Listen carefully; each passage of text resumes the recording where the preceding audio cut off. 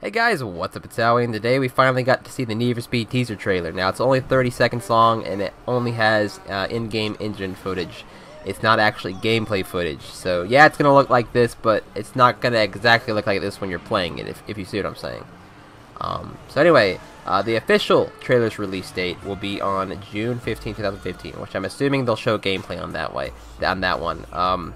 I think that's around E3. I'm not too sure. I might be wrong. So let's head over to the website because the website has actually changed now. It says Need for Speed, a new era coming fall 2015. So yeah, it is coming out this year, and it's probably coming out in October or November, I would assume. Then it has a button for you to watch the teaser trailer, and then below that it says the full reveal on June 15, 2015, with the first look at customization. Now let's go back over to, let's go over to the teaser trailer and look at the description. And it says, Need for Speed returns in fall 2015 to the PS4, Xbox One, and PC. No word on the 360 or PS3 anywhere in that description. So what I'm hoping is that they're just developing it for the new consoles and of course the PC. That's what I'm hoping, and I'm guessing that's what they are, or else they would have said 360 and PS3 there, so that's good.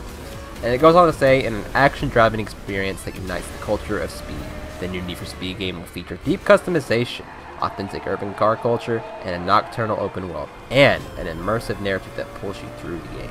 So we are finally getting a story back in Need for Speed. I think the last time we had a story in a Need for Speed game was Carbon, although I might be wrong about that too, I might not be remembering correctly.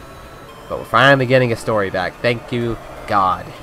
And also, it's going to be a nocturnal open world, which I guess it's going to focus on nighttime street racing and stuff like that. So that's pretty cool. And also, it's going to have deep customization, which Rivals did lack customization. So that's good. We're already getting a step up.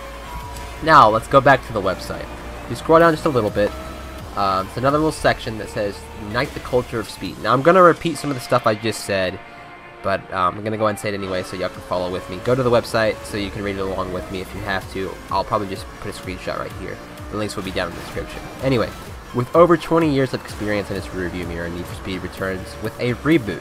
So I don't know what they're rebooting here. I'm assuming since it's a nocturnal open world, it's going to be a Underground Reboot. Anyway, and like I said, they haven't released the full name for this game yet, I don't think. They might just call it Need for Speed. I have no idea. Anyway, a reboot that delivers on what Need for Speed stands for. Rich customization, authentic urban car culture, a nocturnal open world, and an immersive narrative that drives your Need for Speed game. Now, next part, fueled by our very own car culture community, Speed Hunters has helped deliver a Need for Speed experience that is grounded in authentic car culture by driving into the world of the past, present, and emergent trends of the urban car scene. Need for Speed will unleash a passion for cars and speed when it releases this fall 2015. So, with that being said, and with that beautiful picture of that Mustang right in the background, it's beautiful. Go down a little bit, and there's wallpapers. Wallpapers, yeah. And I can finally tell what that car is. It's a Porsche, from what I can see. It's a green Porsche. I don't like the color, but I like the Mustang. So yeah, those are wallpapers you can set as your desktop background. Pretty cool.